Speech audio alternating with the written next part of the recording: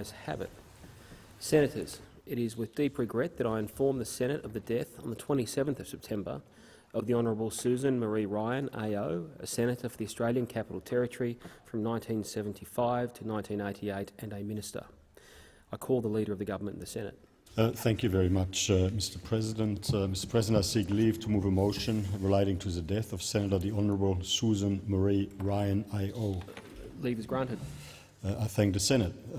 I move that the Senate records its deep regret at the death on 27 September 2020 of the Honourable Susan Maree Ryan AO, former Senator for the Australian Capital Territory and Minister for Education, Minister assisting the Prime Minister for the Status of Women and Special Minister of State in the Hawke Government, places on record its appreciation for her service to the Parliament and the nation, and tenders its profound sympathy to the family in their bereavement.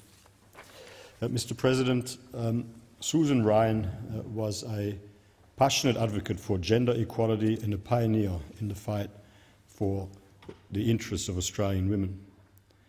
She leaves behind an extensive legacy full of firsts, one of the Australian Capital Territory's first senators and the first senator to represent the ILP. Labor's first female cabinet minister, the first woman to hold the Women's Affairs portfolio, and Australia's first age discrimination commissioner. But a signature achievement was the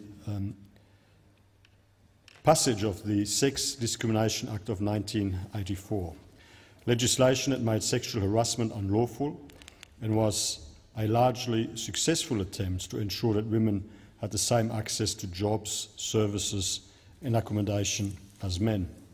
The Act has had a lasting impact on Australian women. It encouraged more women to seek an education and employment, making it possible for women to hold employment and have a family life. These important social changes raised Australian family incomes and gave women more opportunities and economic independence. Born on 10 October 1942 in Sydney, Susan was one of 4 children to Arthur and Florence Ryan. Growing up in Maroubra, Susan was educated at the Brigadian School and was the first in her family and school to receive a scholarship to the University of Sydney, where she studied teaching.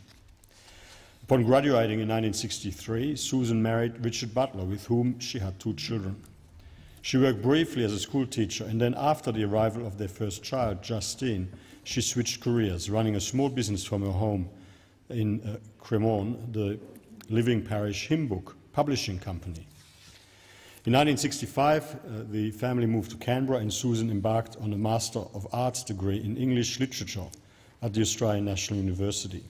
Her studies were interrupted when Richard was posted to the Australian Embassy in Vienna, and shortly after arriving, Susan and Richard welcomed the birth of their second child, Benedict. In 1970, the family moved again, this time posting to New York. But less than a year later, Susan would return to Australia with her 2 children and resume her master's degree. She joined the Women's Electoral Lobby in 1972 and the Belconnen branch of the Australian Labor Party shortly thereafter. The Women's Electoral Lobby began to push for direct political representation, and in 1974 Susan agreed to stand for pre-selection in the new ACT seat of Fraser.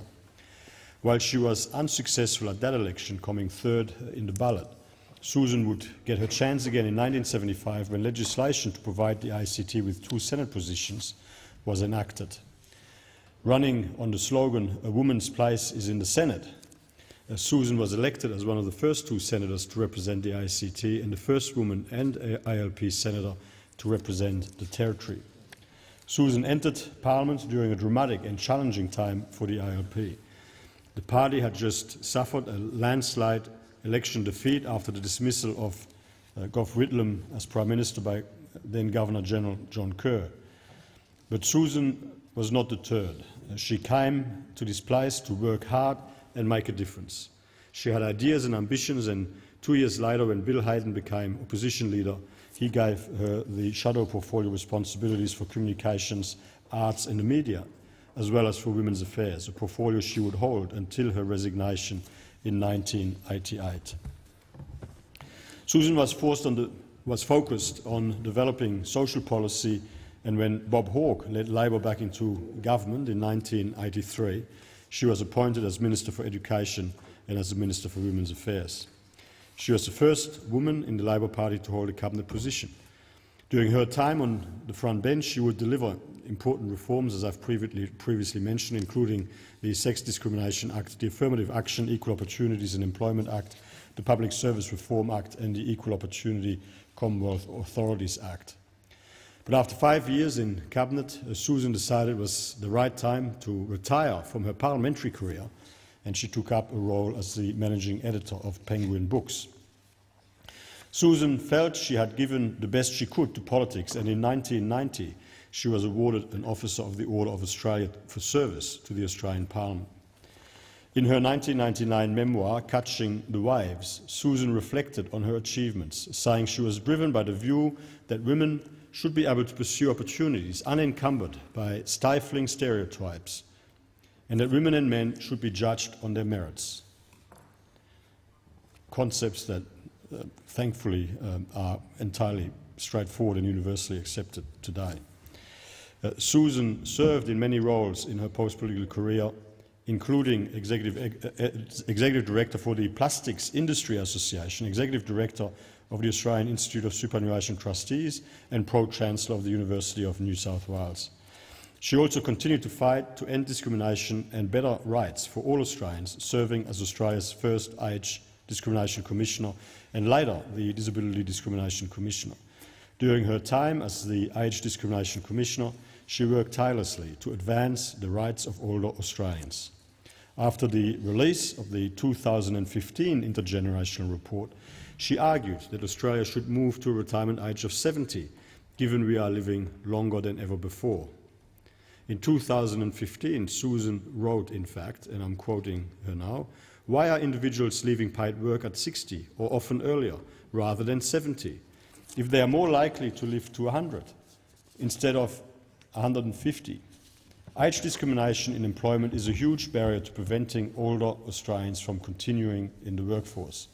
She said the report also implied that all of those older than 65 are in need of substantial and growing public support and ignored the economic potential of older people. She argued that it was time to have a conversation about how to realise the economic and social potential of an ageing population. In her first speech to the Senate in 1976, Susan noted that there were only 6 women in the Senate. In 2019, the Senate reached gender equality in terms of representation. In part, this was achieved because of groundbreakers like former Senator the Honourable Susan Ryan. Susan Ryan will be remembered as someone who dedicated her life to social justice and to making this nation a better and more equal place for all Australians. To Susan's partner, Rory, and her surviving children, Justine and Ben, on behalf of the Australian Government and the Senate, I offer our deepest condolences. Senator Wong. Thank you, Mr President. We honour today the life and contribution of former Senator and Minister, the Honourable Susan Ryan, and I speak on behalf of all Labor senators in offering our sympathy and solidarity to her family, especially her partner Rory and her 2 children, Justine and Benedict, and her grandson Amir, and to her many friends. It is often said you cannot be what you cannot see, and yet someone has to go first. Those are the truest of leaders, who have the vision of what is possible, the courage to take on the fight against those vested in the status quo, the intellectual power to craft the strategy, the charisma and humanity to bring people with them. For us, for Labor women, that was Susan Ryan. She could see it. She could see a woman at the cabinet table, and she could see what Australia needed. What Australia needed that woman to achieve, and she made it happen. She wasn't a time server, she was a reformer. She came through first, but she brought others with her. She showed us the way. My generation of Labor women looked up to Susan. She inspired us in word and deed. She took a personal interest in all of us. When I saw her here, she would greet me with an enthusiastic hug, and she'd always offer me encouragement and assure me I was doing well, that she was proud of me and of so many others who had followed her. That pride was mutual. Labor women have lost our sister, and we will miss her.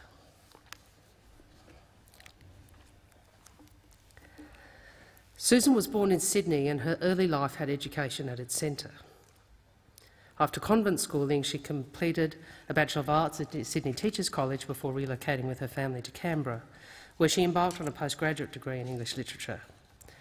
And this was interrupted when she accompanied her then husband, Richard Butler, on 2 overseas postings. As she described it, marriage at that time meant going wherever your husband went. She made the most of these experiences to gain knowledge and exposure to new and different thinking. She reflected that on her return to Australia from their first posting in Vienna in 1969, the preoccupations of Labor at that time were vastly different to that of comparable parties in Western Europe. Opposition to the war in Vietnam was the touchstone for those in her generation who were politically active and with whom she would later serve.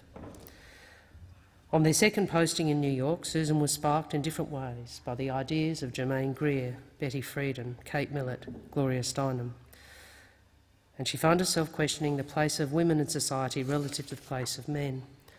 She questioned why everything in personal and public life was arranged for the convenience of men and why people pretended even dull men were clever. At the same time, gifted, passionate women were passed over, neglected and restricted. She said, "Those of us caught in this whirlwind saw that society was structured, manufactured by its rulers to achieve these endless disparities between the sexes. Our subordination was not destiny, it was a construct of men in which we had acquiesced for far too long." Well, Susan Ryan would acquiesce no more. And her arrival back in Canberra led to deep engagement in both Labor and feminist politics. At the same time as becoming active in her local Labor branch, Susan Ryan joined the Women's Electoral Lobby as a foundation member. Across the country, like-minded women came together and began to organise politically. Women like Wendy McCarthy and Eva Cox. Their objectives are familiar, perhaps depressingly so. Confronting sexism, ending discrimination in education and employment, taking control of reproductive health, improving access to childcare and achieving equal pay for equal work.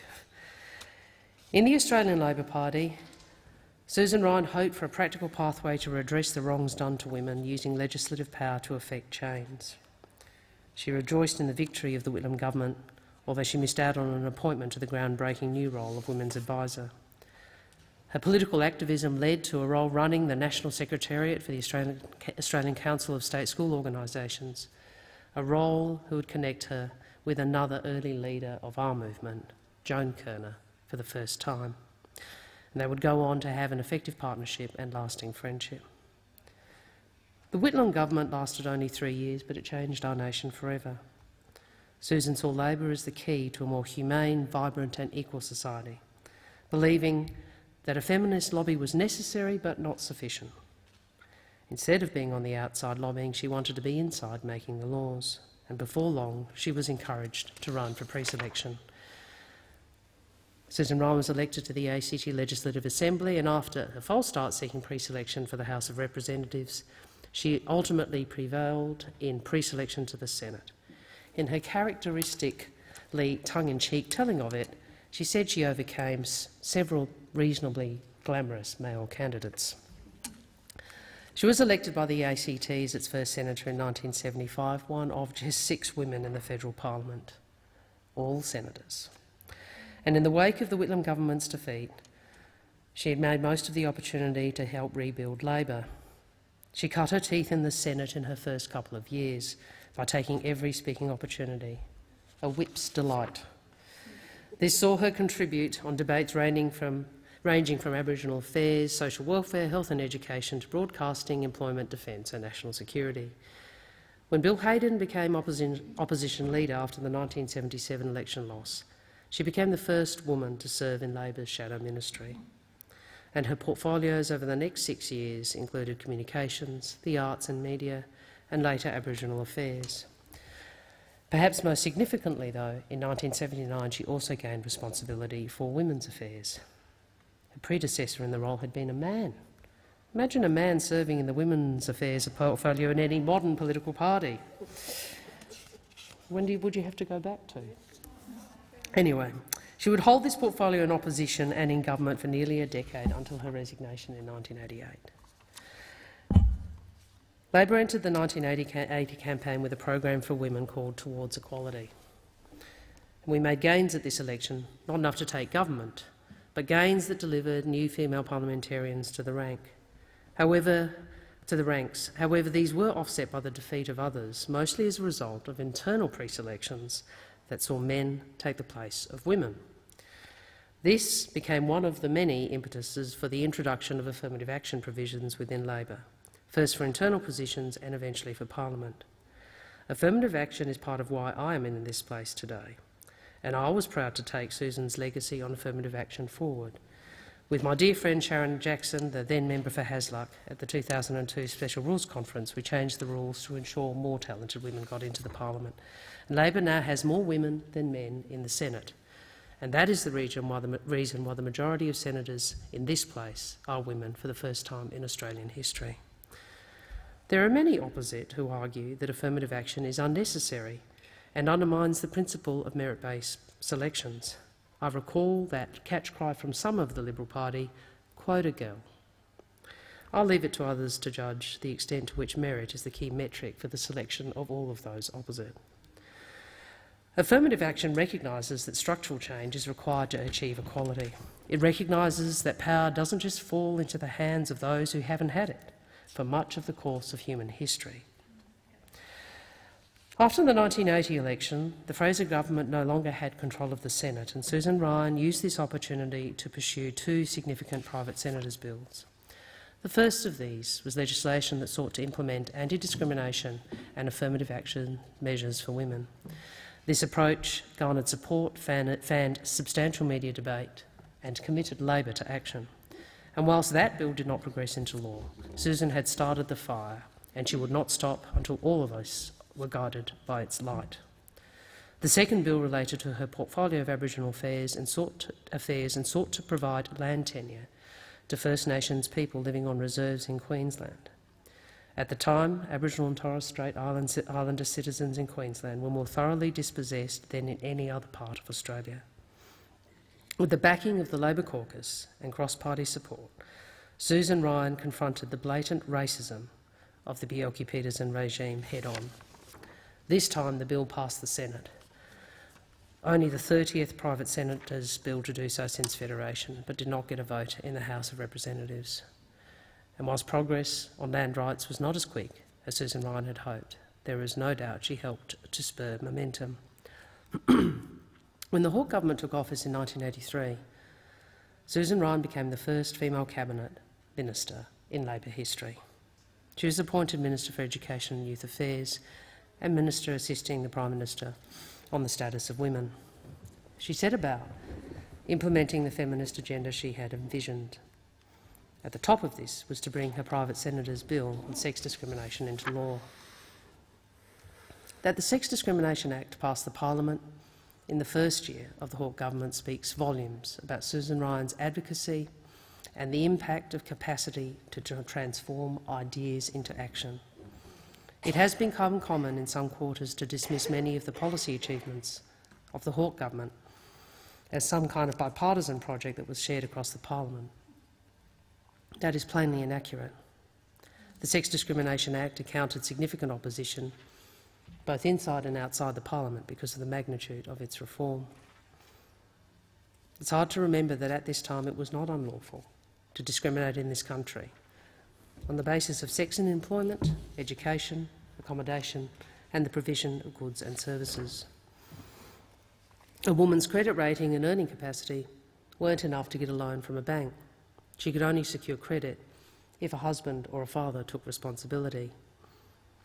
Landlords refused to rent homes to single mothers. Community clubs throughout the country were able to bar women. Women were sacked because of their age, marital status or pregnancy. All of these injustices and inequalities were in the sights of Susan Ryan. She called the Sex Discrimination Act, and I quote, "probably the most useful thing I've done in my life." I think that was a serious understatement. It is hard to imagine life in this country without it, or indeed an argument against it. Every woman and every girl has benefited from Susan Ryan's leadership. Nevertheless, the opposition was fierce. Indeed, 38 Conservative members and senators voted against it, including the then leader of the National Party and one Liberal MP who went on to be a Hawke Government minister. The Sex Discrimination Act was followed by the Affirmative Action Act, which became law in 1986. At that time, the Australian labour market was the most sex-segregated in the OECD. The Act ensured women in the workforce had the opportunity to be recruited, trained and promoted on an equal basis with men. Susan Ryan heralded it not just as one of the biggest single steps forward in Australia's history for equality of opportunity for women in the workplace, but as a model of consensus decision-making consistent with the Hawke Government's overall approach.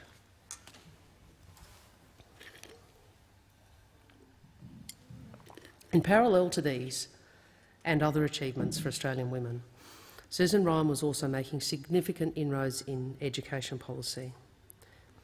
When she started as a minister, just 3 in 10 Australians completed high school.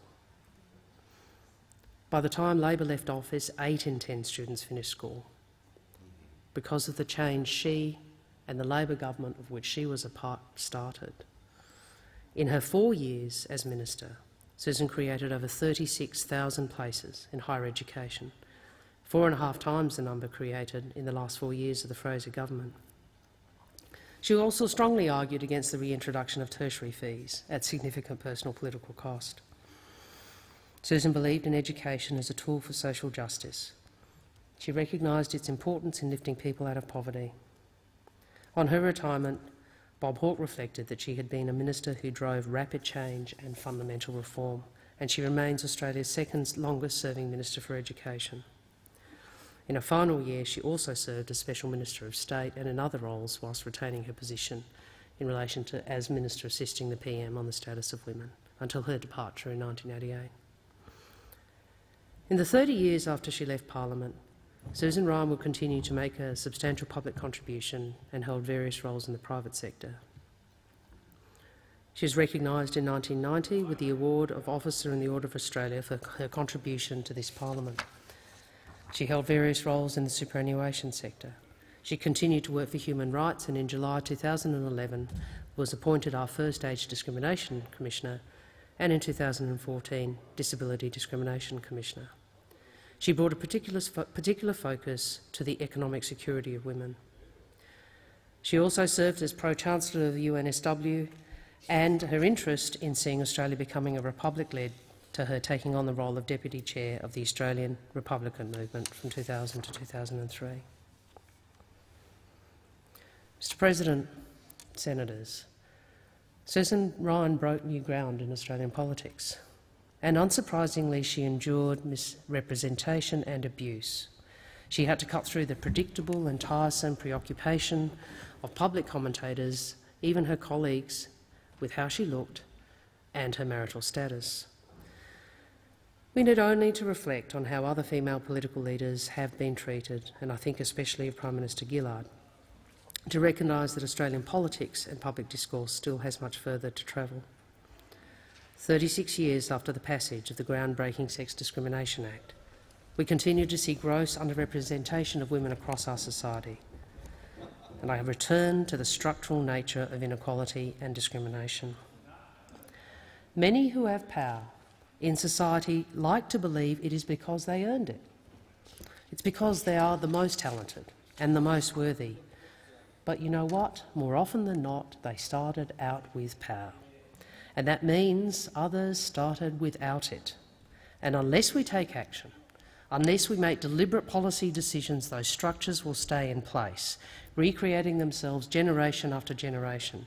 And not only is that unjust to those who started without power and remain disadvantaged from birth to death, it is a great loss to us all. It is a great loss to society because people have talents and abilities that never see the light of day. In acknowledging all of Susan's many achievements, she would also expect me to point out some of what remains to be done, because across this country we find more women in lower paying jobs and more in precarious employment, resulting in women finding it harder to be economically independent. Susan Ryan's wisdom helps us give us some of the tools to see how much more there is still to be done. The organisation we now know as the Workplace Gender Equality Agency tells us that the full-time remuneration gender pay gap is at 20.8%, meaning men working full-time earn $25,600 plus on average a year more than women working full-time. The full-time based salary gender pay gap is 15.5%. You see, as Susan observed, society was built by men for men, and that is why Labor women understand there is a limit to leaning in. We need to break down the structural barriers that block women's full participation and equality in Australia. We already have women retiring with 47% less superannuation than men. Around three-quarters of the Australians who have been forced to withdraw from their super this year are women. That is not empowerment, that is impoverishment. Women over 55 are the fastest growing group of people at risk of homelessness in Australia. Women over 60 represent the largest cohort on JobSeeker, and without access to affordable childcare, many parents will be forced to give up or turn down work, and we know that it is a sacrifice most often taken by women. Study after study has shown that affordable childcare would increase women's workforce participation. This budget, which should have been a blueprint for our economic future beyond the pandemic, does nothing to increase women's participation, nothing to tackle insecure work or improve access to childcare, nothing to redress the gender pay gap or shrinking super balances, and no plan to help women and their children escaping family violence. And a cabinet with Susan Ryan at the table would never have made those decisions. She would never have acquiesced, and she taught those Labor women who have followed her not to acquiesce either. She was the first, but her legacy in this nation will last, not just in the laws she wrote, but among the Labor women who follow her, because we will continue the project of building a truly equal Australia. Our entire movement mourns the loss of one of our greatest, and as we mourn her passing, and in closing, I once again extend my personal sympathies and the sympathies of all my colleagues to Susan Ryan's family, to Rory, Justine and Benedict and Amir and her many friends. I spoke with Justine earlier today. She spoke of how completely her mother dedicated her life's work to the Labor movement. Susan Ryan was more than an effective legislator, although she was certainly that. She really wanted to make Australia better. Justine told me how she recently found her mother's first campaign T-shirt, which declared a woman's place is in the House and in the Senate. Well, in this chamber today, and looking at those behind me, it is clear that is yet another campaign that Susan Ryan won. Senator Waters. Thank you very much, President. I rise today to express condolences on behalf of the Australian Greens to the family, friends and colleagues of the Honourable Susan Ryan AO. And I'd like to associate our party with the remarks that have been made already about this remarkable woman. As has been said, former Senator Susan Ryan was a trailblazer for women's representation in Parliament and gender equality in all workplaces. I imagine she would have been pleased to see that just this week the Senate has finally reached the point of being majority women, with the arrival of our Green Senator Lydia Thorpe, a proud First Nations woman, on Tuesday to this place. Susan Ryan once said of her motivation for entering politics, "I felt from the youngest possible age that it was unfair, intolerable really, that females were regarded as second-class citizens. That was going to be the big thing that I wanted to change." And so she did. She helped establish the Women's Electoral Lobby. She was elected to Parliament as a single mother and became the first woman in the ALP cabinet. She was the first minister for the status of women, and she set her sights on dismantling gender inequality, I should say. She introduced the first women's budget impact statement in 1984, which persisted until 2014, when former Prime Minister and one-time Minister for Women, Tony Abbott, axed it. Her work to introduce the Sex Discrimination Act was a crucial reform that has continued to shape Australian society. In abuse that will be familiar to many of the women in this place, conservative sectors called Susan Ryan radical and targeted her as Australia's feminist dictator. And yet these are the things she was trying to change. making it unlawful to sack a woman because she got married or pregnant, making it unlawful to sack someone just because they were a woman, making it unlawful to sexually harass your staff, providing paid parental leave, allowing women to get home loans, and increasing women's participation in university. Today it would be completely unacceptable for those basic inequalities to persist, and the change in that attitude is a testament to the work that Susan did. Anne Summers' tribute to Susan noted the brutal reality of politics, noting that Susan's remarkable policy wins were often more hard-won than is appreciated today and seldom achieved without what were often excruciating compromises.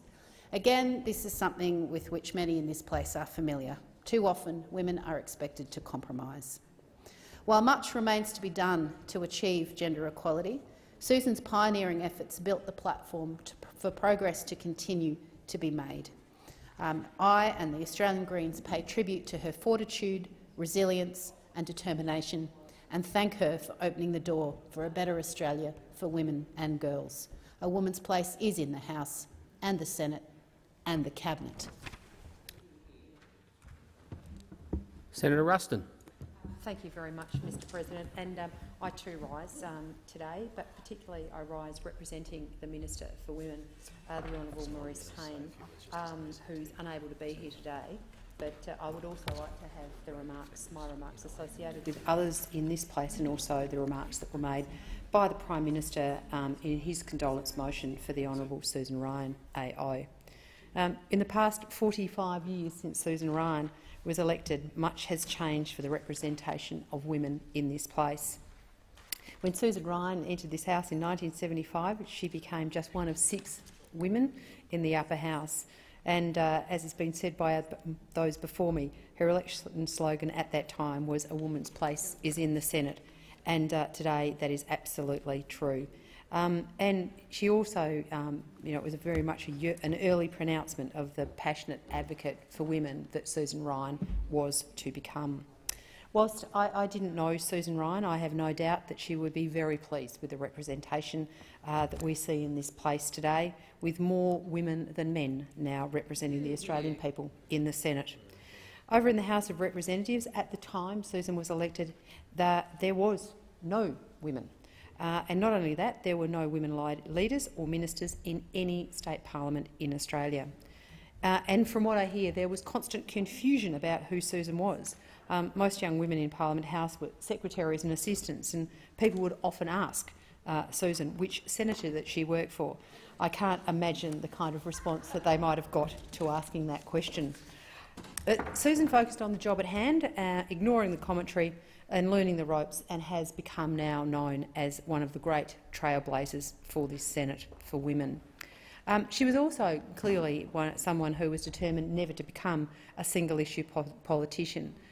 During those early years, she spoke on an incredible range of topics during her speeches, the questions in Senate committee work. Talked about the environment, she talked about Indigenous issues, telecommunications, tax reform, urban planning, amongst many other things. And with an extraordinary broad range of interests and clearly a focus on the community, she was rightfully proud and excited when she was sworn in as a minister in 1983, the first woman in a federal Labor cabinet. Many of us have seen the group photos of Susan with all her male colleagues at the time, and I think it is absolutely a true reflection of what this place was like back in those days. But she combined her 12 years here as a role of senator, also as a senator for the ACT, but also as a mother. And she managed to balance these two roles, as many people now do these days, without even a thought. So her trailblazing as a mother and a senator and delivering on behalf of the Australian people is certainly a great accomplishment that she should always be recognised for. But also, as the Minister for Education and Youth Affairs, she achieved many, many significant achievements, not the least of which was the significant increase in the Year 12 retention rates. She was also the Minister assisting the Prime Minister on the status of women for almost half a decade, a position proudly held today by the Minister for Foreign Affairs and the Minister for Women, the Honourable Maree Ryan, whose remarks today are being delivered by me as well. Susan was the architect of the Sex Discrimination Act, which made sexual harassment illegal for the first time and outlawed discrimination on the basis of sex, marital status and pregnancy. Characteristically, after leaving this parliament, Susan kept on looking for ways that she could make Australia better, a better place for everyone. She became our first ever Age Discrimination Commissioner, and she also served as the Disability Discrimination Commissioner too. From 2000 to 2007, she was the President of the Australian Institute of Superannuation Trustees and the Chancellor of the University of New South Wales for over a decade.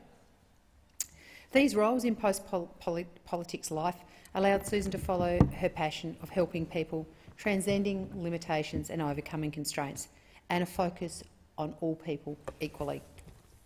Susan was a powerhouse, a lively and energetic part of Australia's national story, and absolutely a true groundbreaker. Susan's sudden death was a shock to many. While I did not know Susan personally, I know that as a parliament, the memory of Susan as a woman leader will be honoured right from well into the future.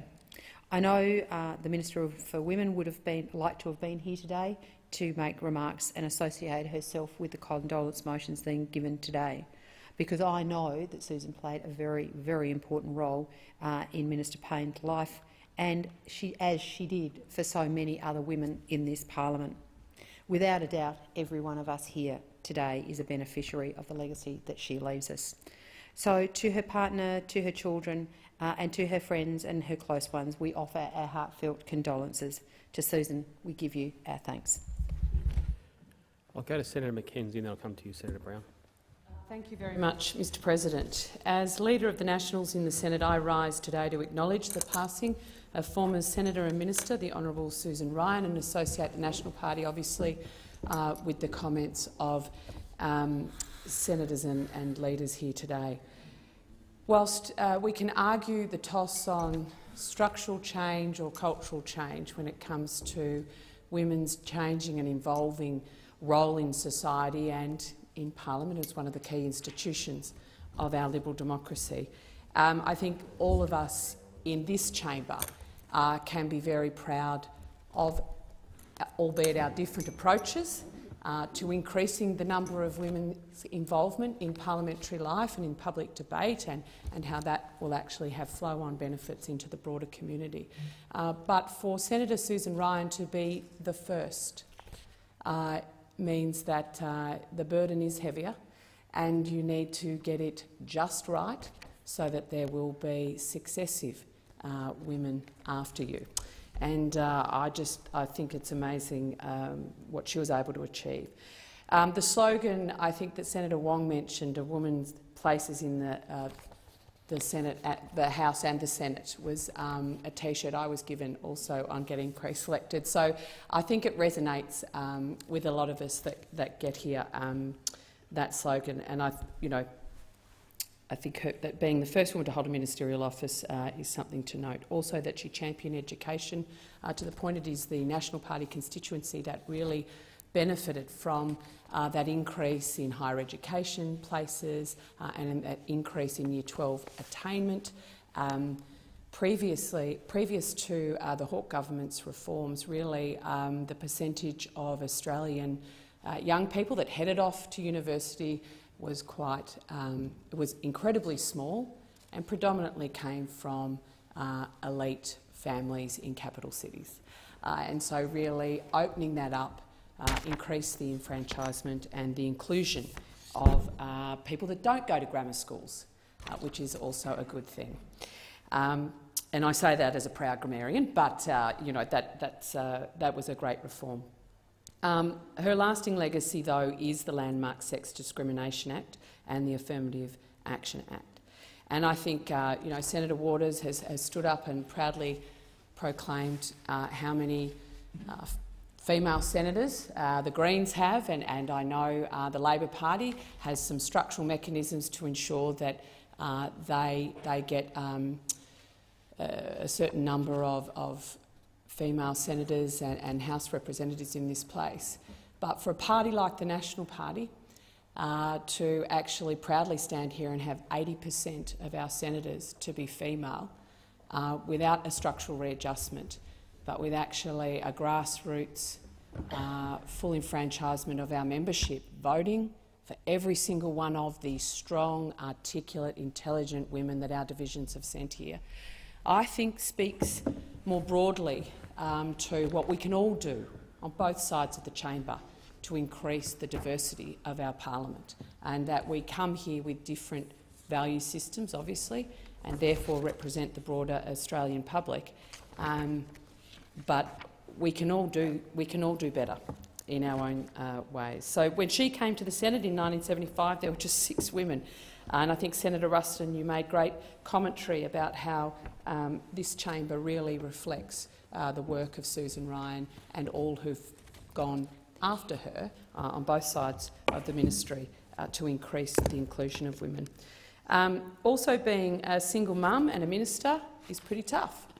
And to be the first person that did that way before partners might have chosen to look after kids, or that there was even childcare available, I think is quite incredible feat, and speaks to her determination and strength to represent her community and her government. Sympathies to her family and friends, and valet Susan Ryan. Thank you. Senator Zezelja. Thank you, Acting Deputy President. And I, as a Senator for the ACT, want to pay a special tribute to the Honourable Susan Ryan and send condolences to her family and to her loved ones.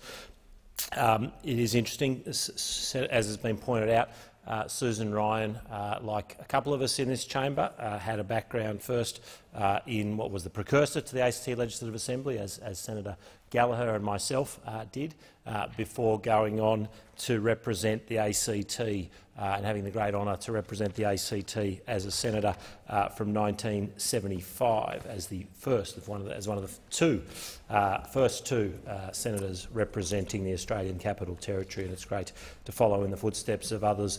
And we talk about the legacy of Susan Ryan in terms of being a trailblazer for women, and we've seen that obviously in the ACT Legislative Assembly. We've seen a number of female chief ministers. We've seen them on both sides with Rosemary Follett. We saw it, of course, with Kate Carnell on the Liberal side, with now Senator Katie Gallagher, of course, as well, and a number in senior positions. And I make the point, a similar point to what was made in terms of female representation, as we celebrate the fact that there are a majority in the Senate.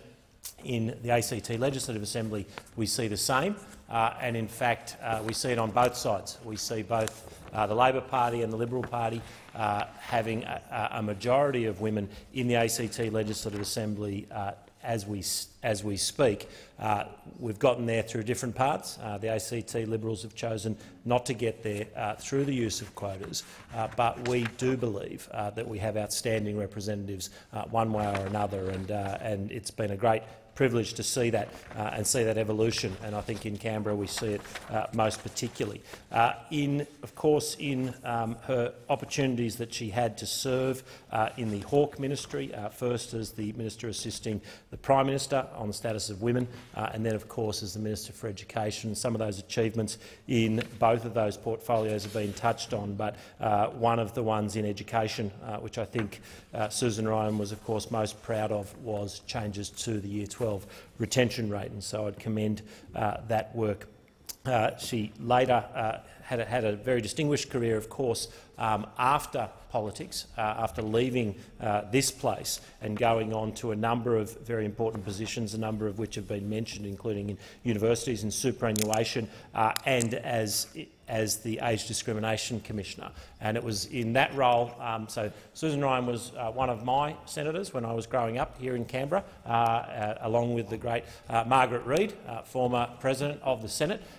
We were well represented, and so I didn't know her in that role, obviously as a young boy growing up in the 1980s. She was one of the senators representing me, but I did have the opportunity to meet her in that later role as Age Discrimination Commissioner, and I did find her to be a thoroughly decent, a highly engaging, highly intelligent, very impressive human being. But I also found that, given her reputation, I was quite struck by the great humility which she displayed in the way that she dealt with those around her.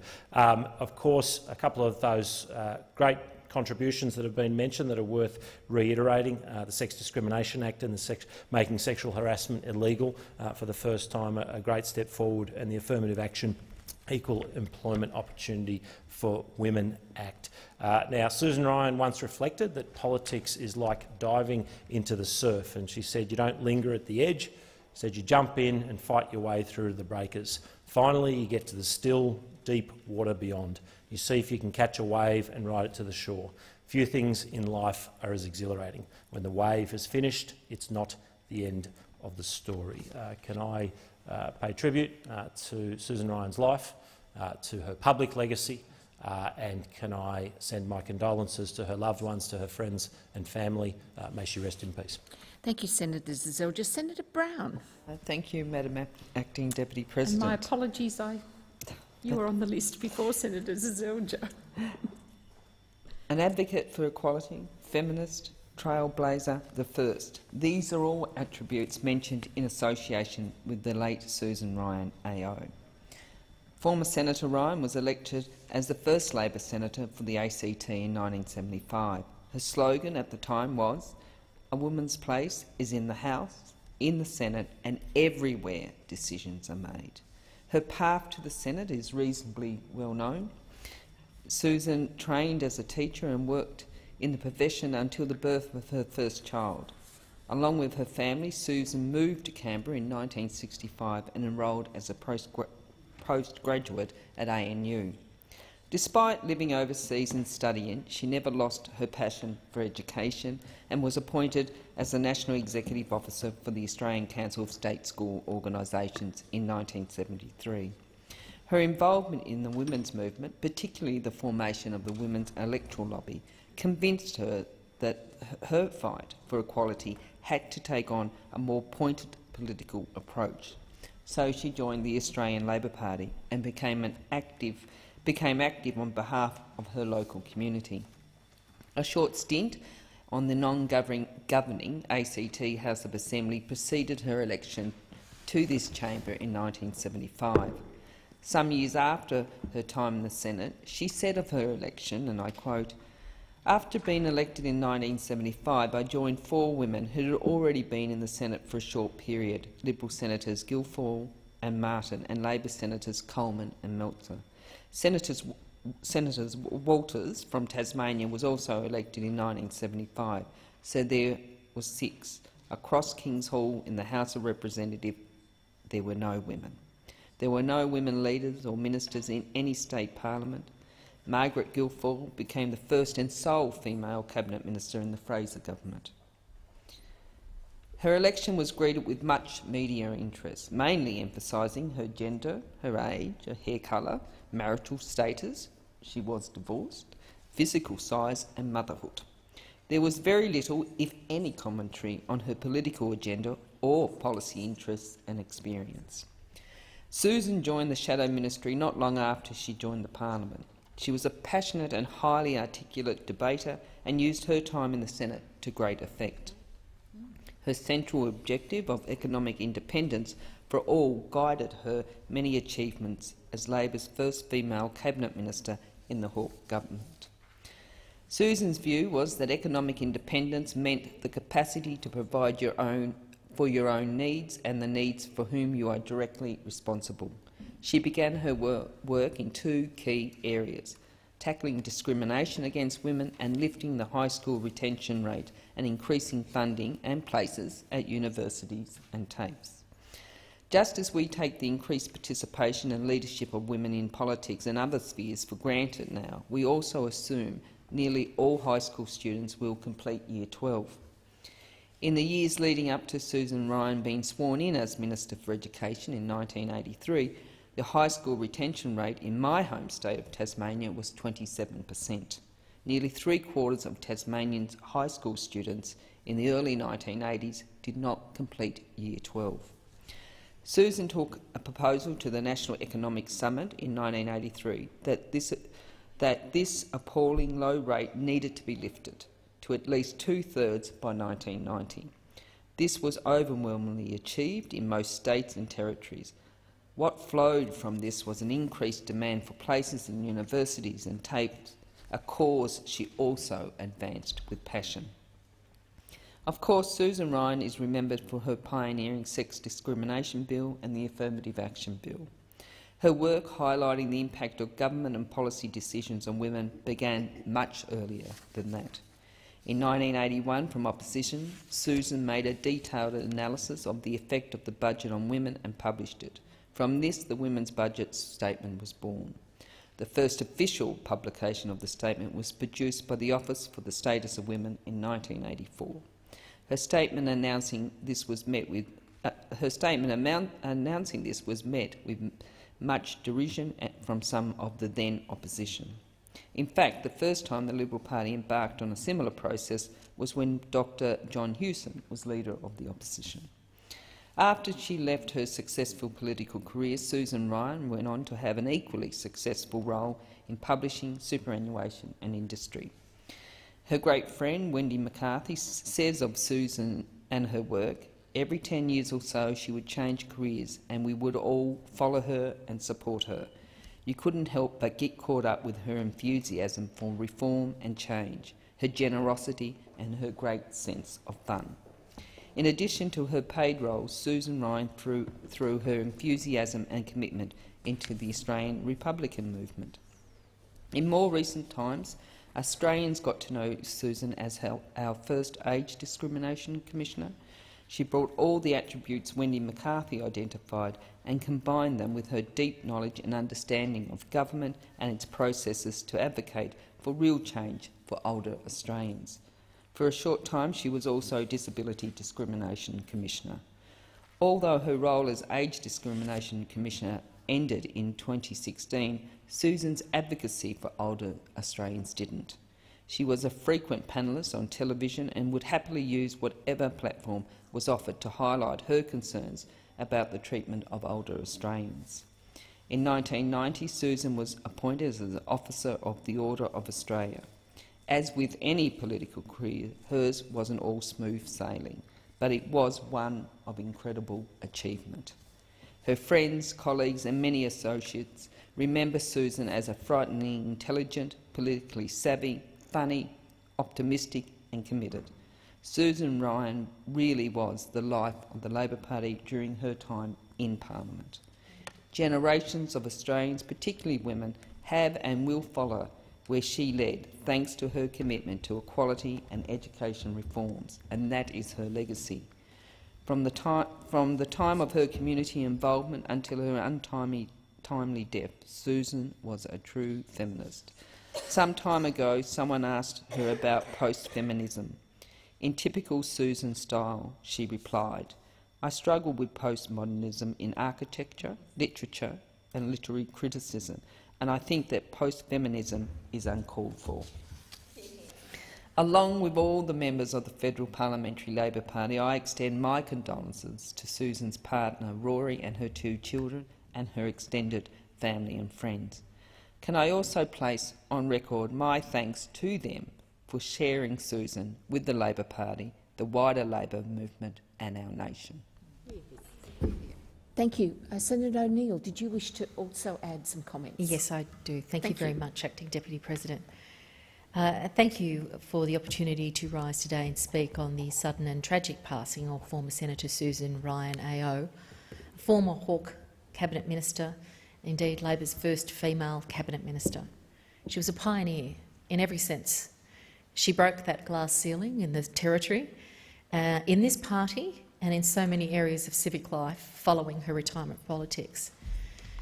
And she was a loving and proud mum and grandma as well. To her family, I want to say I'm so sorry for your great loss. And I thank you for your great generosity in sharing her with the nation, whose history she changed. I want to associate myself also with remarks of those who've contributed to this condolence motion this afternoon. And I think Senator Wong's framing of the life of Susan Ryan as a critical driver of significant historical change is a very accurate summary of the powerful powerful impact that Susan Ryan had on our nation. Born in Sydney in 1942, she grew up in the great Labor suburb of Maroubra, achieving a BA at Sydney Teachers College before working as a school teacher, a small business owner and second secretary at the Australian Embassy in Vienna. After moving to Canberra, she graduated with a Master of Arts degree from ANU and became a foundational member of the Belconnen branch of the ALP and the Women's Electoral Lobby, one of countless political actions she would take for the empowerment of Australian women.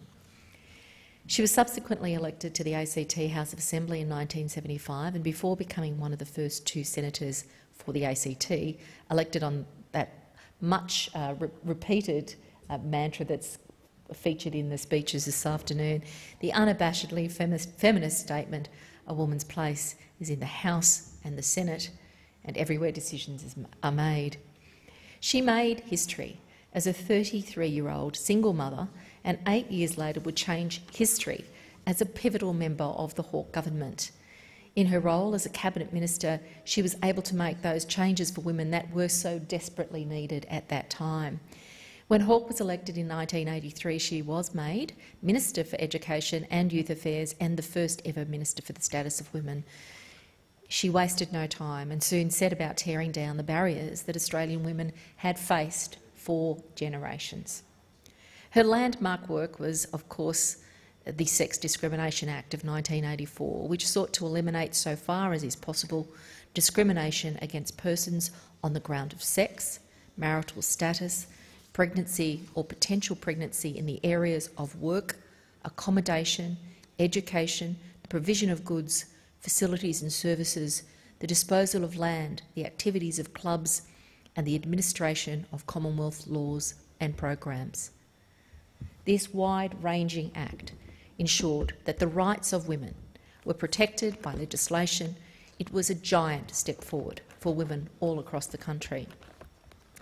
This Act, along with the Affirmative Action Equal Employment Opportunity for Women Act, embodied the greatest beliefs of the Labor movement, that through fair and equitable employment in a fair and equitable society, humanity can flourish and people can build a life worth living.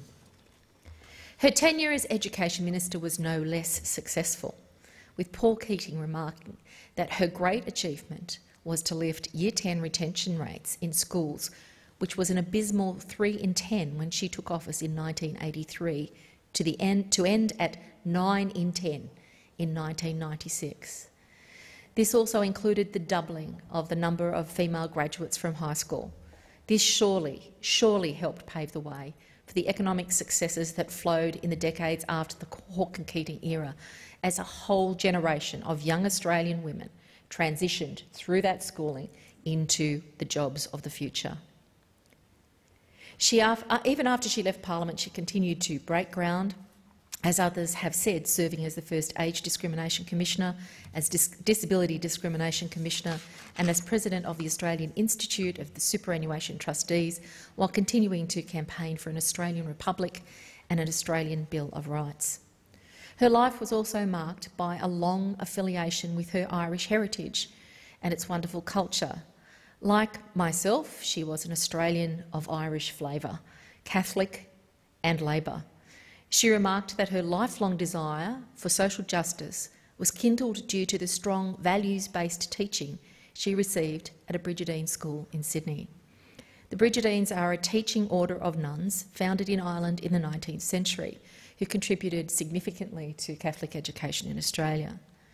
Several decades later, Susan was awarded the Lifetime Achievement of the Brigid Award by the Irish Labor Friendship Women's Group in 2016. Indeed, she was its inaugural awardee of that award, named after the very St Brigid whose values and philosophy inspired the Brigidine nuns who taught Susan.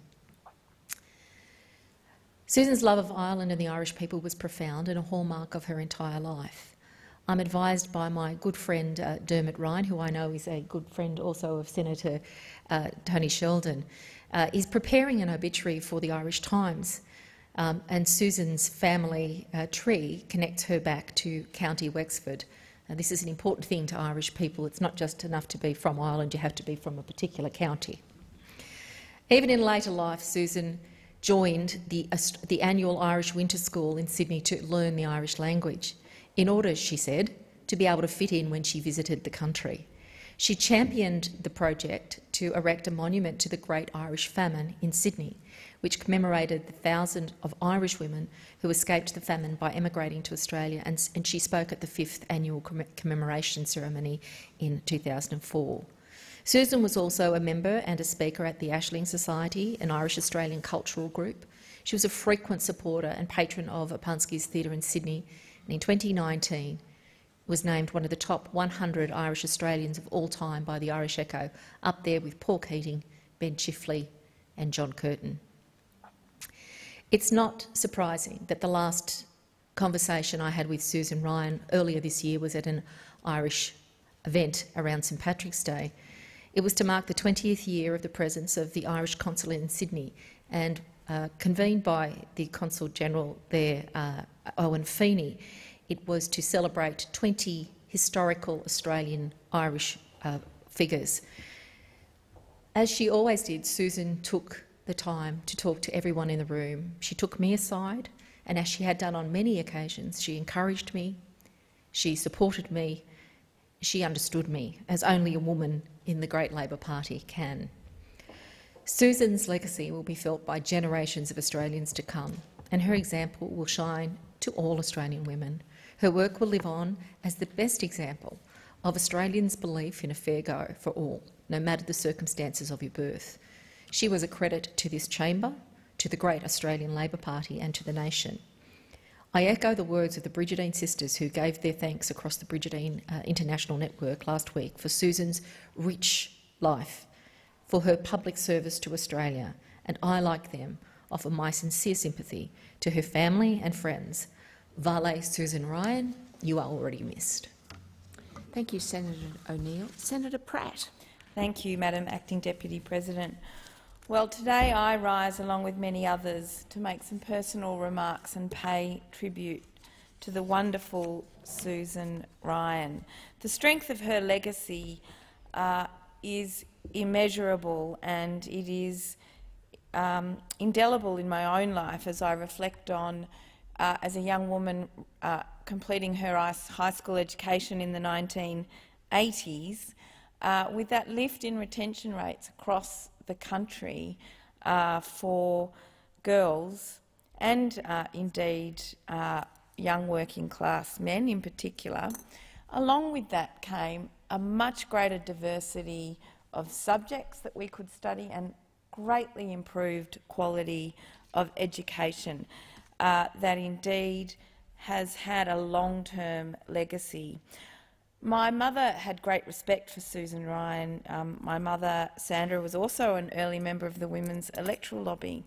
As a woman, she struggled with being unable to get a home loan in her own name and being paid less than men at a lower hourly rate within the same profession. So, as a woman in the Labor Party, someone who joined in the early 1990s, at the end of Susan's parliamentary career, it was one of those, she was indeed an inspiration for me to join the Great Australian Labor Party.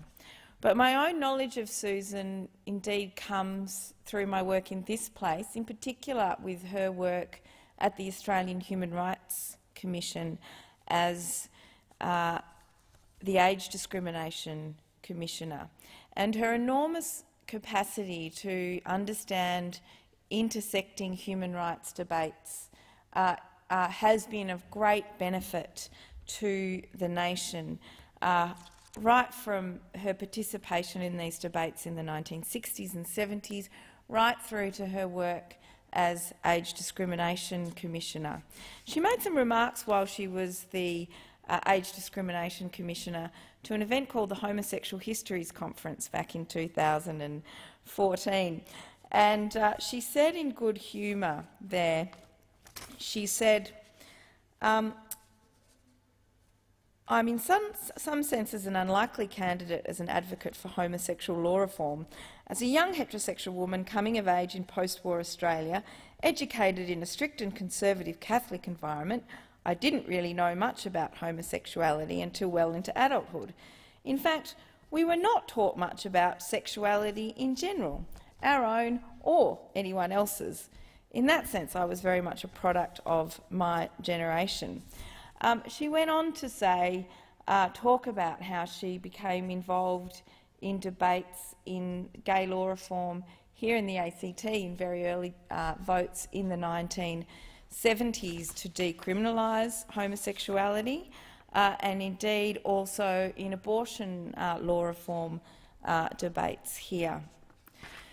So she was indeed active not just in sex discrimination but in disability discrimination, in sexuality and gender identity discrimination throughout her career.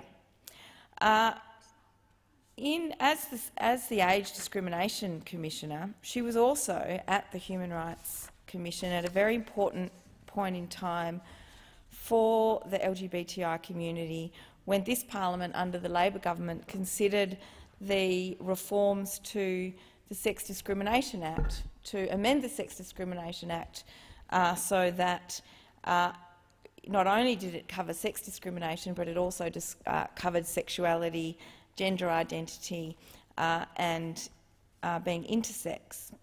At that time, I'm very grateful that Susan was the Age Discrimination Commissioner, because she was really able to help see the way through the enabling of the exemptions to that Sex Discrimination Act being lifted out of aged care, so that you can no longer discriminate against someone because of their sexual orientation, gender identity or intersex status in aged care services and facilities here in Australia anymore.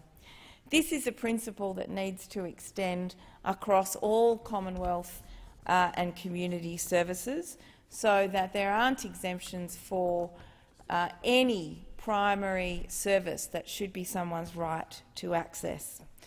So I am profoundly grateful for the inspiration of Susan Ryan's life.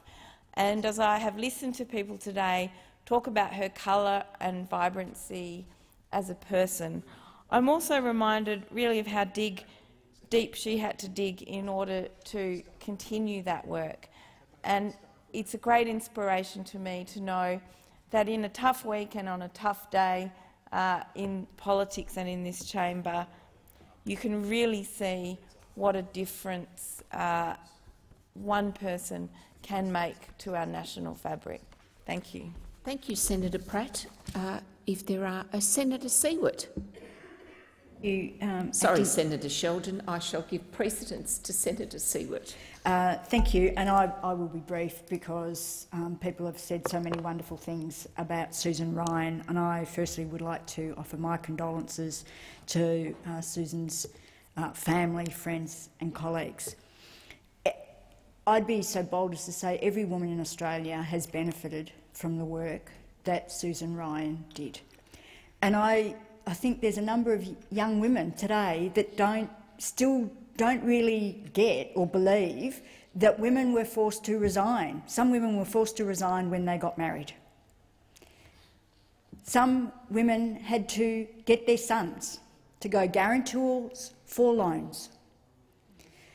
Women were just subject to, I think, nowadays, things that younger women sort of, while they appreciate the strides that have been made, they don't get that people like Susan put so much effort into achieving those changes. And one of the things that I wanted to go to the work, which is where I did some work with Susan Ryan, is when she was the Age Discrimination Commissioner. I believe that she carried on her excellent work that she had done in this place and many other places as the Age Discrimination Commissioner. She was the inaugural commissioner and really got it. really got how older people are being discriminated against still in many areas, including in aged care, and I was part of that discussion, having been the aged care spokesperson on those issues, and worked with some very close friends in Western Australia on that particular issue as well. So I'd like to particularly comment on that, but also generally in employment. And this is why what the work that Susan was doing is so important right now, and that is the discrimination that is still going on for older workers, but also particularly older women workers. They are the fastest growing cohort of those that are unemployed. They are ageing into poverty as older women not being able to find work on very low income support payments. They're ageing into the poverty as they wait to be able to move on to the age pension, using up all their savings. It's absolutely imperative that these issues are dealt with, and Susan knew that. She was working on that. She held forums, and I attended some of those, in terms of how do we work with business and with employers to ensure that older workers are taken on, and raising those issues, and always there were the issue around older women. And then, as has also been pointed out, she then became the Disability Discrimination Commissioner as well, taking the same, and again I had that portfolio at the time, taking the same gusto into those issues, disability discrimination issues as well. Not only did we have a number of discussions, and Susan was very active throughout the country, but also asking questions across the estimates table when she was Commissioner, and she was also always very glad and to talk about the issues across the estimates table. She made an enormous contribution to this country, particularly to the women of this country. She'll be remembered for all the work that she did. And it also reminded me, in terms of some of the things from your childhood and your young adulthood that you take with you your whole life. And the work that she did, I have taken with me all throughout my life, and it was an honour to be able to, just in a small degree, work with her on these really important issues. So, Vale, Susan Ryan, you won't be forgotten. Thank you, Senator Siewert. Senator Urquhart. Thank you very much, Madam Acting Deputy President. All of us women of the Senate stand here on the shoulders of a magnificent woman, Susan Maree Ryan. When she was elected to one of the two newly created ACT Senate seats in 1975, as I think everyone in this place has said, she was campaigned on the slogan, "A women's place is in the Senate." And it is. In fact, the only Labor senators from Tasmania are women. We're all women. How very pleased she must have been when the Senate finally achieved gender equality a little over a year ago. How much we owe her. Many adjectives have been used to describe Susan, whose Senate career from 75 to 86 was only part of a long and multifaceted working life dedicated to equality and human rights. She has been described as a luminary, a fierce champion, a trailblazer, a feminist hero and a Labor giant. She was all these things and more. And she will be remembered as a fierce champion for women's rights and other discriminated Australians after her sudden death just 11 days ago. Those before me have outlined her groundbreaking positions and work as a minister in the Hawke Government, so I won't go over that. But Labor leader Anthony Albanese has said that she changed Australia for the better, and I do agree with that. This is something that we must all aspire to. In her lifetime, she saw and influenced incredible changes. We must not forget a world where women were pillarised for seeking elected office, where women could be sacked simply for falling pregnant, where equal pay was a faraway dream, where the idea of a woman taking up a blue-collar trade or becoming a CEO was unheard of, in fact shunned. and rights for older Australians and those living with disability were barely imaginable. Many of these things today that we take for granted were issues which were championed by Susan, and she stood up to years of vilification because of this work. Paul Keating said her great achievement was to set in motion lifting Year 12 retention rates from 3 in 10 in 83 to 9 in 10 by 96. This revolutionised education in Australia, most particularly for girls, he said, and he was correct. The best thing all 38 of us, all today's women senators can do is to pledge that we will pursue her legacy. We will confront the obstacles and rise above them. We owe Susan Ryan a debt best paid by redoubling our commitment to equality for all Australians, a commitment to not seeing older workers thrown on the trash heap because of a recession, to not seeing Australians with disability ignored, denied opportunity and resources, to ensure that discrimination does not hobble the lives of Australian women, and to ensure that regardless of your sexual orientation, gender, cultural background, ethnicity, age or ability, you get a fair go in this country we love.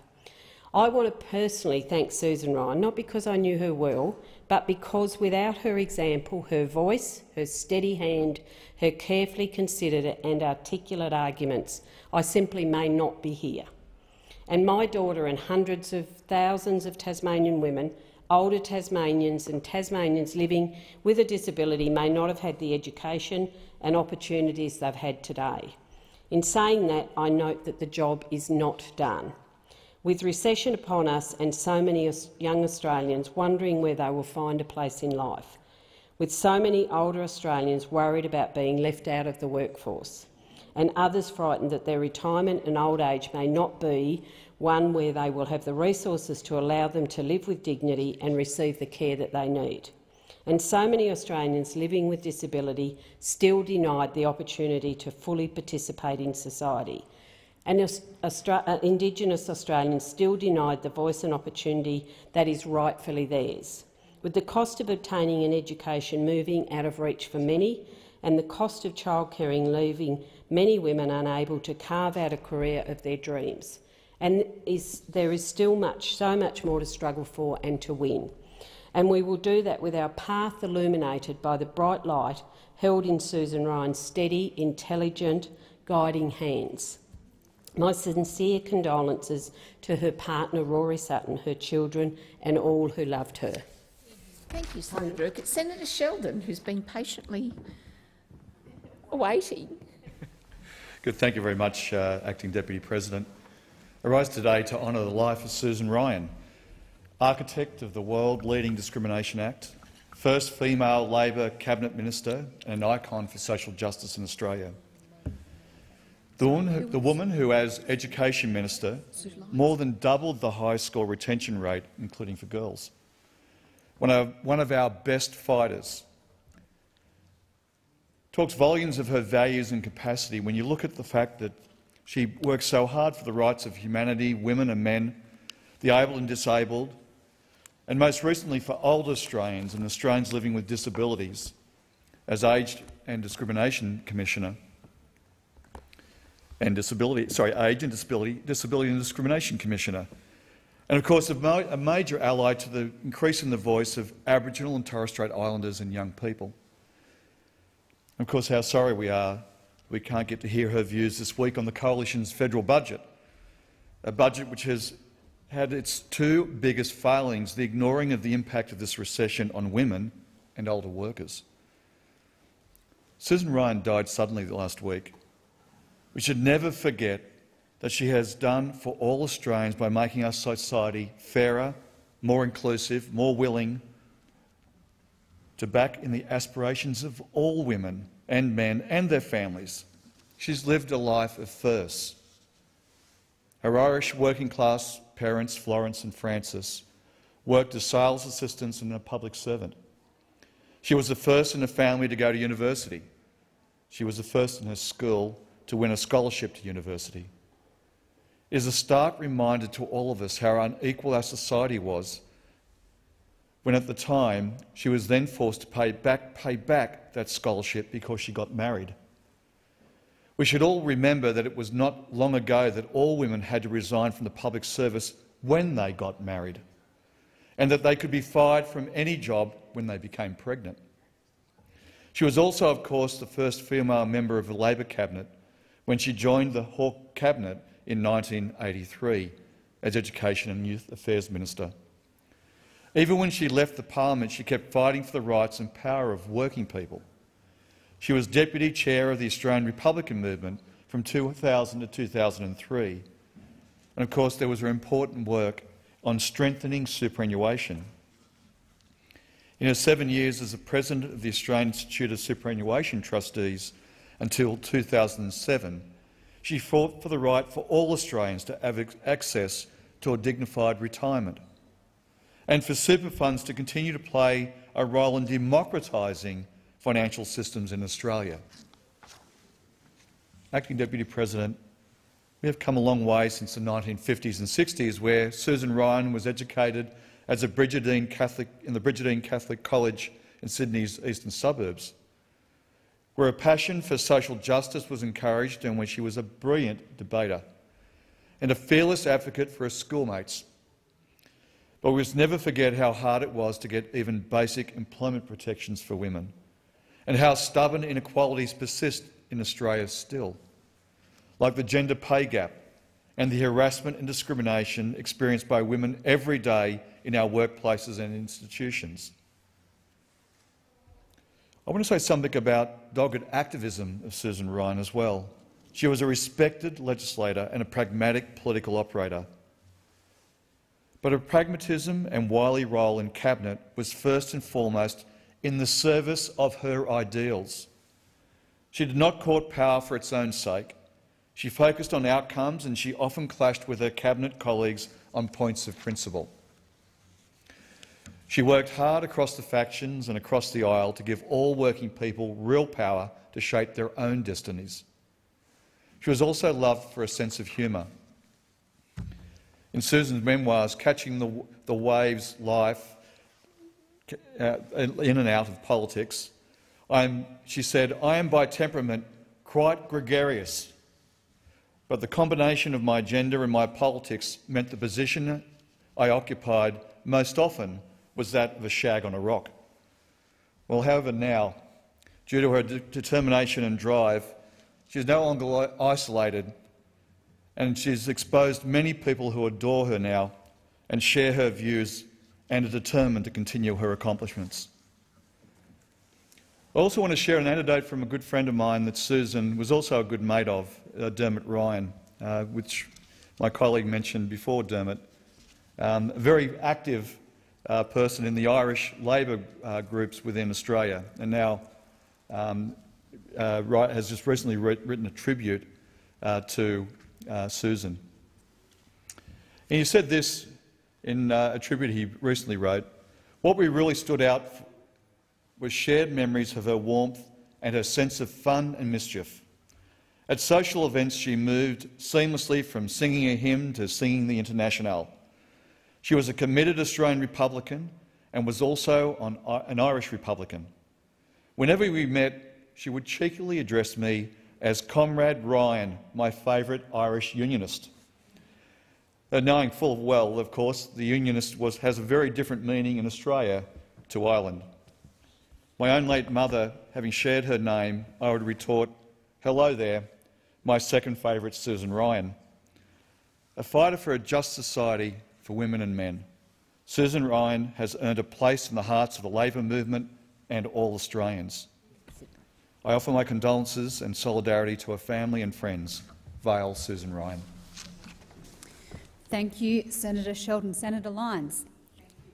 I do rise to associate my comments in relation to the passing of Susan Ryan with all senators in here, although I would have to say, unlike Senator Sheldon and O'Neill, I'm neither Catholic nor Irish, but nevertheless I have a place in the Labor Party.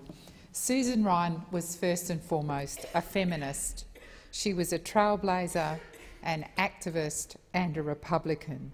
She was a first in so many fields, but none, in my view, as important as being elected as the first female senator for the ACT and to go on to be the first woman in the Hawke Cabinet. Indeed, when I joined the party in the early 80s, Susan Ryan was there, and she was someone that I looked up to in this place all the way from Western Australia, and I looked at her in awe. But nevertheless, she showed us, as women in the Labor Party, that there was a place for us because we could see what we could be. She was truly amazing, and the bills that she introduced, the Sex Discrimination Bill in particular, have stood women in good stead, and that has enabled women to really advance in our society. But it is sad, as a number of people have reflected on, that we've still got a long way to go. And as a feminist in the Labor Party, Susan certainly made pathways for the rest of us, and she would be there. She would have applauded the fights that we had to get our affirmative action policies in place, and today she would have been honoured when our leader, Mr Albanese, dedicated our Labor budget statement to Susan Ryan. She was the first to have a particular statement for women, and today, when we launched our statement, it was in honour of Susan Ryan. I met Susan when I was the National Assistant Secretary of United Workers Union, in her role as the Age Discrimination Commissioner, when I had responsibility for aged care in the union. And she was just as strident there as she was a member of the Hawke Cabinet. And yes, she was warm, and that certainly came across, but she was fierce in her advocacy. I would like to end my contributions by paying my most sincere condolences to Rory, her partner, her children Justine and Ben, and to most of all I say thank you to Susan Ryan for being that feminist, for paving the way for other Labor women. Thank you.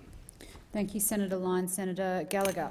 Thank you very much. I also rise to speak, I think, as the final speaker on this condolence motion for the Honourable Susan... Sorry, almost final speaker. No, behind you. For the Honourable Susan Ryan AO, and associate myself with all of the previous contributions that have been so lovely and comforting, I think, in terms of the sudden and tragic passing of Susan within the last fortnight. Susan was not the first woman in this place, but she was a woman of many firsts. She was the first senator for the ACT, the first Labor senator for the ACT, the first Labor woman appointed to a front bench position, and the first Labor woman appointed to a ministry, and of course the first Labor woman to enter cabinet. She achieved all of these firsts in what was firmly a man's world, joining the federal parliament at a time when there were only 6 women, and all were in the Senate. I can only imagine what that was like for her. For me, as a woman in politics, Susan didn't just pave the way, she actually built the pathway that so many women have now taken, not only to this place in Australia's national parliament, but to so many places, to community organisations, unions, businesses. She proved to us that there was a seat at the table for all of us. It's really hard to describe or measure just how much trailblazers or pioneers of the women's movement like Susan Ryan have changed our country for the better. Her achievements, of which there were so many, were vast. Her influence in the parliament for 12 years, of course, her life post-politics, where she kept doing what she'd always done, applying herself to every cause she championed with more than 100% of her energy, bringing people with her, forming coalitions, and really importantly, being strategic about the pathway to victory and the pathway to lasting change. She campaigned for equality for women, for older Australians, for education for all. She was a staunch feminist in the Senate at a time when a lot of people, including some of her own caucus members, probably didn't know what that meant. She formed her political aspirations from second-wave feminism, and she knew that women's inequality required a political solution that would be best enacted by women themselves. Before her parliamentary career, she sought to impact political decision-making by helping to form the Women's Electoral Lobby, and later became an effective part of the 1972 electoral campaign. But in her own words, this lobbying was necessary but not sufficient. It left women on the outside of political power, waiting, persuading, threatening, but not acting directly to achieve change. How much more efficient, how much more effective if women were in there making the decisions themselves, instead of knocking on the doors trying to attract support. Debate on the ill-fated Lamb-McKenzie abortion reform bill in 1973 exemplified the problem. The debate was conducted in an all-male chamber, while the women that this law was to affect were outside rallying, organising, shouting through loudhailers, preparing themselves for disappointment. Susan decided that next time she would be in there making the laws. In 1975, she was elected on the famed slogan, "A woman's place is in the House and in the Senate." But that was just a subset of a much larger mission for Susan, which was that a woman's place was at the table where all the decisions were being made. She became Minister for Education and Youth Affairs when Bob Hawke was elected to office in 1983 and was tasked with the first portfolio on the status of women. At the time, and many speakers have reflected on this, women were unlikely to be approved for home loans, faced limited maternity leave provisions, if any, and were able to have their employment legally terminated on the account of marital status or falling pregnant. She sought to change this, with her central objective for Parliament being achieving economic independence for all, including women. Perhaps there is no greater example of the nation builder that she was in her pivotal role in two landmark acts, the Sex Discrimination Act and the Equal Employment Opportunity and the Affirmative Action Act. Later in life, she described her advocacy on the Sex Discrimination Act as probably the most useful thing she's done in her life. And today, whilst not perfect by any means, we do generally live in a society that accepts that discrimination on the basis of gender is unlawful. But that wasn't the case during Susan's time in this place, and she, along with her Labor colleagues, some of whom she'd had to convince, set about to change that. Again, I can only imagine the pushback that came from some, both to her personally and professionally, from waging a campaign like that would have brought on. The nation was changing. Change is always difficult, and she was there helping that change come about. But it would be wrong to suggest or simply describe Susan as a trailblazing pioneer feminist. She was, of course, that, but she was so much more. She was an activist, an organiser, an educator, a senator, a mentor, a proud Republican, and, of course, a partner, a mother, a grandmother, a dear friend to so many. She was a community campaigner, a fighter for equality across the board, an advocate for older Australians, a friend of First Nations. She joined organisations, and if they didn't exist, she started them. She was the proud founder of the Belconnen sub-branch of the ACT Labor Party, as I said, a founding member of WELL. She created communities of like-minded people and set about delivering the change that was needed. She drafted laws, campaigned for them, importantly brought people with her, and of course those laws passed. Her influence and the impact of her work in this place is enduring. To me, as a single mum wanting to get involved in politics, she showed me not only that it could be done, but in actual fact that it must be done, that there was an expectation on us to get involved, and that it was only by getting involved that change happened. She told me, along with Joan Kerner, that women like me can't vacate the field. We have to step up. They convinced me, a single mother, that it was actually an asset, not a disadvantage, to bring my background to politics, and that I would be a better politician because of it. You always knew when Susan was in the room because she had a presence. It was something that's hard to pin down, but it was welcoming, supportive, kind, strong, principled, determined, focused and present. She was always present, and she managed to project all of that at the one time. So it's hard to believe we won't get to be in the same room with her anymore. But we are given strength and comfort in our knowledge that her reforms, her influence, her legacy, the things she changed, remains all around us, guiding us and reminding us, of course, of the unfinished work before us. To Susan's partner, her family, her children, her grandchildren, and so many of her friends who have spoken over the past 11 days or so and who are so deeply grieving at the moment and who remain devastated by her passing, I extend my sincere condolences.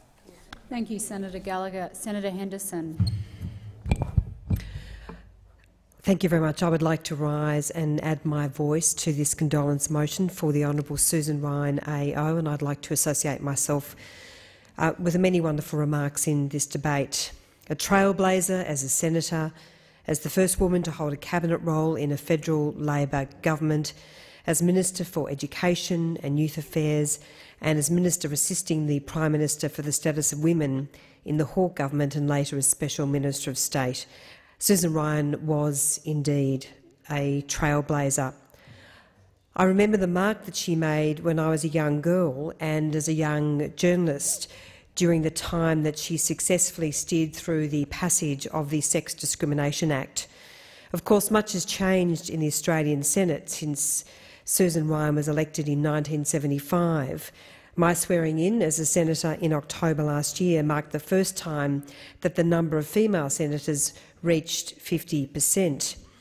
When Susan Ryan was elected, there were only a handful of women senators.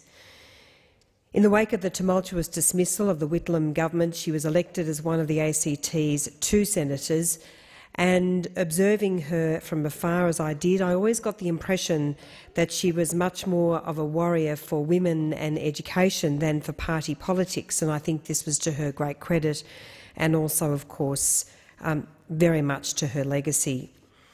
Her election pitch, as we've heard so often in this debate, was a woman's place is in the House and the Senate and everywhere that decisions are made. But I want to particularly acknowledge Susan Ryan's work in the area of sex discrimination. In November 1981, Susan had introduced a private senator's bill to outlaw sexual discrimination, and the bill did not pass, but it did pave the way for the Sex Discrimination Bill, which of course was passed eventually in 1983.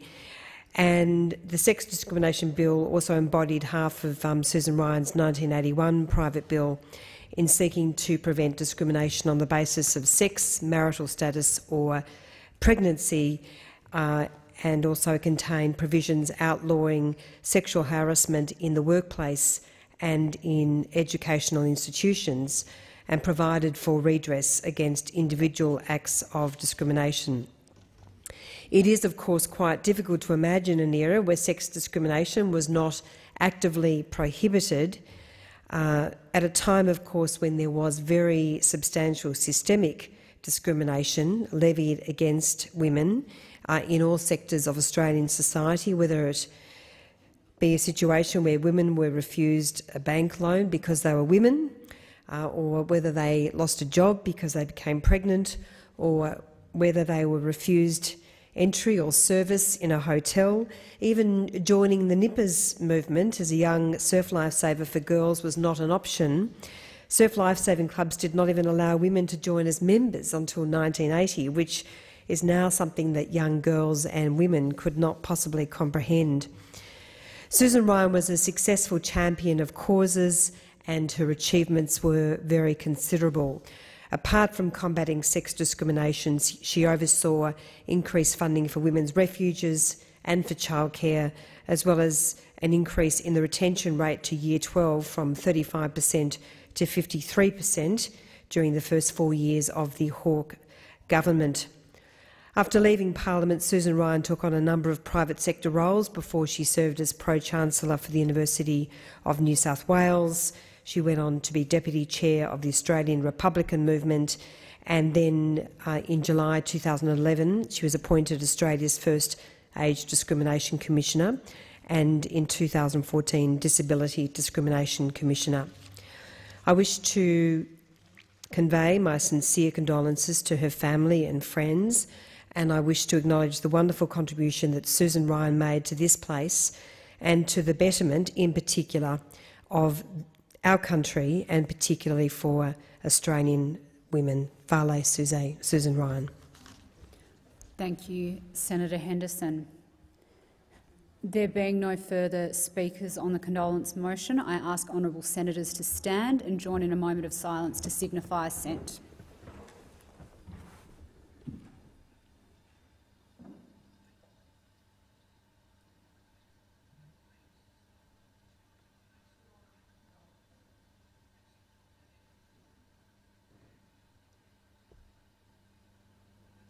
The motion is carried.